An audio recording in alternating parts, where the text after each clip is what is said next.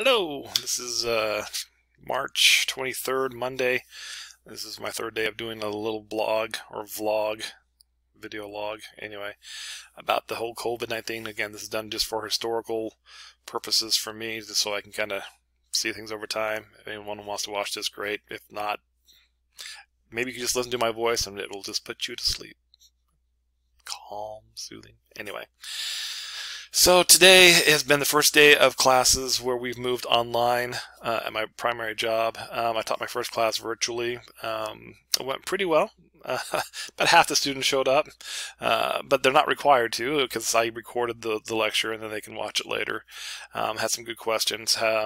Biggest challenge we're facing right now is students reaching out saying, hey, now that I'm not up on campus, I am away. You know, for example, my classes that I teach is at 10, so I've got a student who lives in Arizona. So she's like, that's 7 o'clock in the morning. And I'm like, well, you don't have to log in. This is just a chance.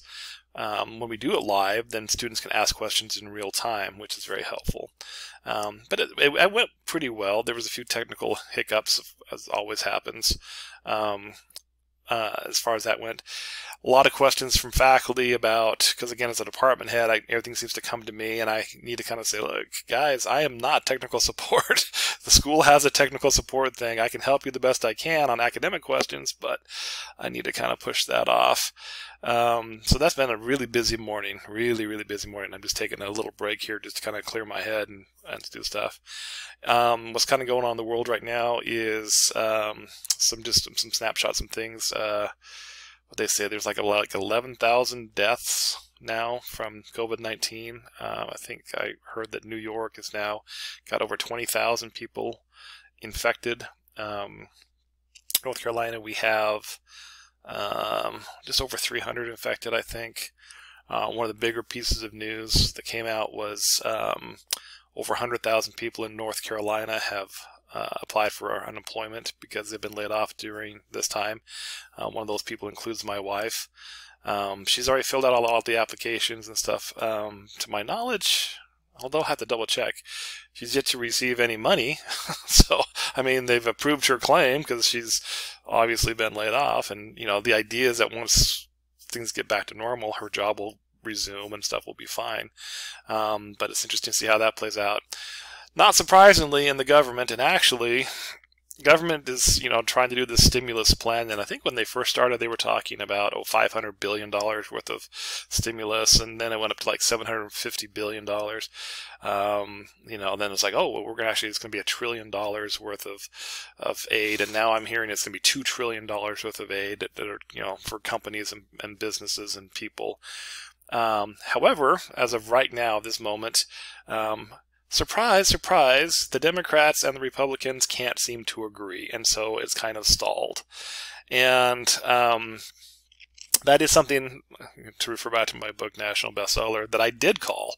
In my book, you know, the idea is that the gas prices started going out of control because someone had written a book that, hey, look, we need to start really looking at alternative energy because we're going to run out of oil. And people took it and went crazy and started hoarding and then price gouging. And in the meantime, the government kind of just wouldn't, they just couldn't do anything. Again, this is in the book.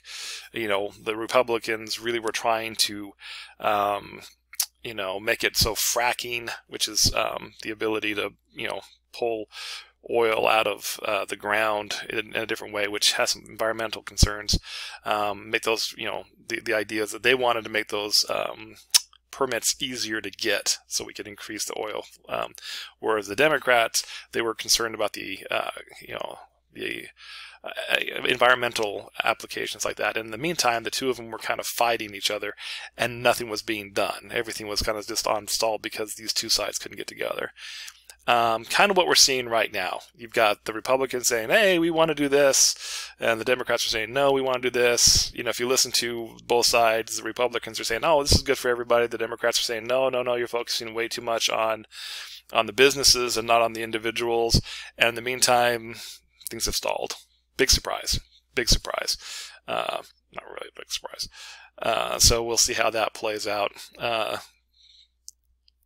Kind of unfortunate, but So this is day one of me being home from work. I've been home. Last Friday I was actually at work. I was by myself in my office building. I was the only one there because everyone else was on spring break, and I was a department head. And now I'm home. I've been doing schoolwork all morning long, dealing with student issues and grading and classes and all sorts of things. Still have a bunch of stuff to do this afternoon. With those kind of things and to deal with all the challenges that pop up. So it's going to be a busy time. So while I'm home, I'm still at work and I'm very busy. As far as any other updates, it's not really have anything else. I mean, we still have food, we still have the power's on, we have gas as far as, for heating and stuff like that. As a family, we're taking it just very, very easy. We did play a family game last night, which was kind of fun, just to do some things that were kind of spent some time together. So that's kind of what's been going on for today. We'll see what tomorrow brings. All right, and that's it for today.